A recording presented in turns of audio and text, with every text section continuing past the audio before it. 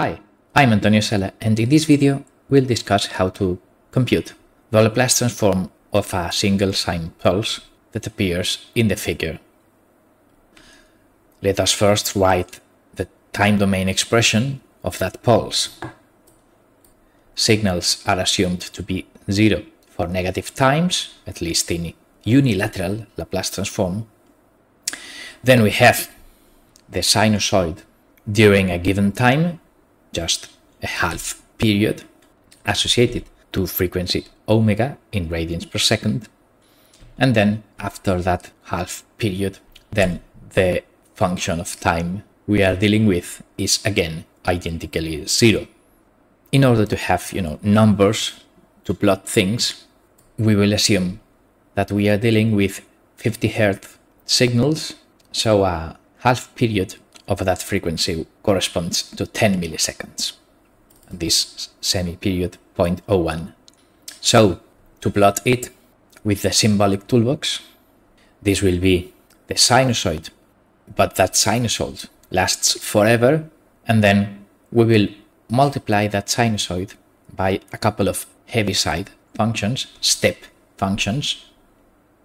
The Heaviside function is 1 for non-negative arguments and 0 for negative ones, so Heaviside of t is just the unit step at instant 0, so it makes everything at negative time to disappear, so the sinusoidal fragments for negative times will disappear after multiplication by Heaviside t, and this semi-period minus t will end up being, when used as an input to the Heaviside function, will end up building a reverse step so that it will be 1 for times before 0.01 and then 0 afterwards, because indeed when time is greater than semi-period, then this argument to Heaviside is negative, so the output of Heaviside is 0, and then this construction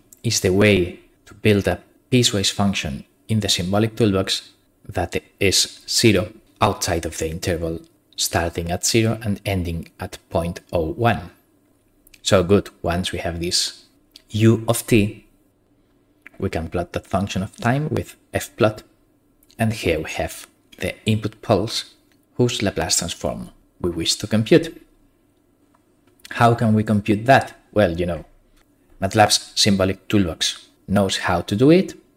So if I ask which is the Laplace transform of that u, we get this.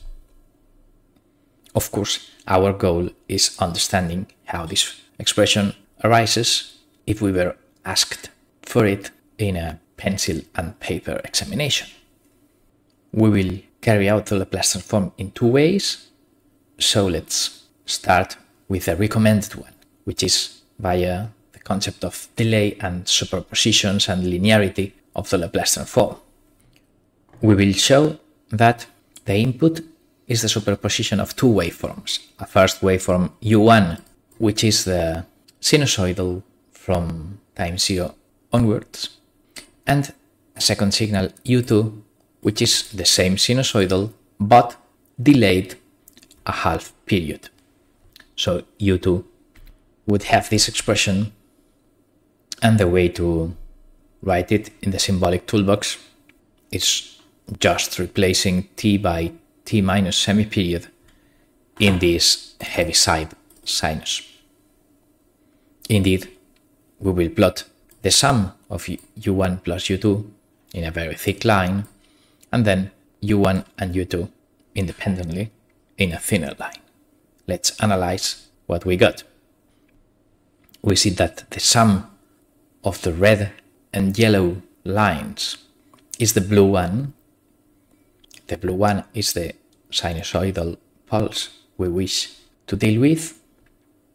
And of course, if we add to a sinusoidal, the red one, the same sinusoidal but displaced 1/2 period, then the yellow line is 180 degrees out of phase with the red one, so they add up 0, and that happens from 0.01 onwards.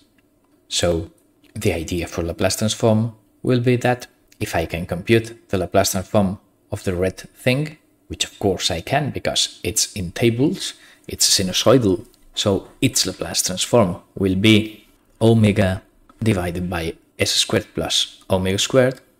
And if I can compute the Laplace transform of the yellow line, which of course I can because it's a delayed sinusoid, so it will be the same thing times the delay operator, delaying 0.01 seconds, then the Laplace transform of the sinusoidal pulse will be the sum of these two things. So this is it. By first method, let us do it with the symbolic toolbox, but the idea is clear. We just need to add these two things to get the Laplace transform of the blue waveform. This is the Laplace transform of the whole sinusoid starting at 0. This is the Laplace transform of the delayed sinusoid, and then the sum of them. The denominator is exactly the same, and the numerator, well, the difference is that we have 1 in here and the delay term down there. So 1 plus this exponential coincides with the output of the Laplace command. So this is the computation by method 1, by delay and linearity superposition. A second way of computing the Laplace transform would be applying the Laplace transform definition just directly, but I flag it as a non-recommended because usually straightforward manipulations from things in Laplace transform tables are faster to carry out than this integration stuff. But okay, let's go with it. The Laplace transform of a signal is this integral by definition. And in this case, as our signal ends at time 0.01, we can forget about infinity and stop integration at 0.01. Well, good, so we need to compute this. How is it done? Well, we'll integrate by parts. Copying this to here, the integration by parts is kind of this. And then if I name u the exponential and dv the sinusoid dt, here we have u and v, the integral of the sinusoid is minus cosine divided by the frequency, and in here we have v and du. So with some manipulations, the evaluation of this thing at time equals 0, cosine is 1, and in a semiperiod, cosine is minus 1, so you can check we get this thing in the right, and then as the Laplace variable s can get out of the integral because we are integrating with respect to time, and we have 3 minus signs, we end up writing the integral in here as this stuff here, where capital V of s is the integral in there, exponential times cosine. So good, we have the first integration by parts. If we do the same with that v function, then again, if u is the exponential and dv is the cosine dt, then the integral of the cosine is the sine, divided by, of course, the omega frequency, and the integration by parts is this thing. So we can work out things, and as the sinusoid at 0 is 0 and that the semiperiod is also 0, then this thing vanishes, gets to 0, and this other stuff, again, taking s out of the integral, and as I have two negative signs, then I get a positive term here, and this stuff ends up being this thing where u of s is this integral, the Laplace transform we are actually evaluating. So we have done integration by parts twice. As this was v of s, I can replace it here, and if I make it slightly small, u of s is equal to this factor, and then replacing this here, and moving all this in there, I get s squared over omega squared u of s. So we are now ready to end our transform computation by just solving for u of s.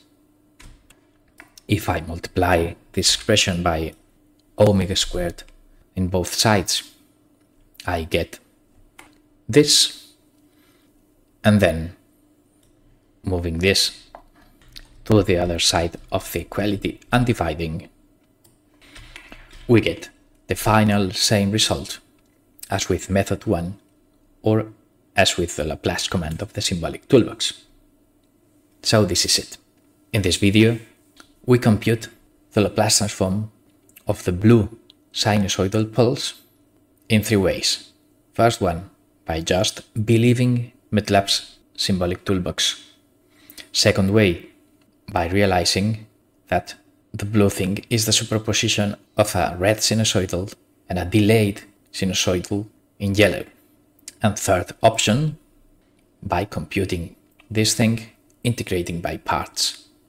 The 3 ways give us the same result as intuitively expected.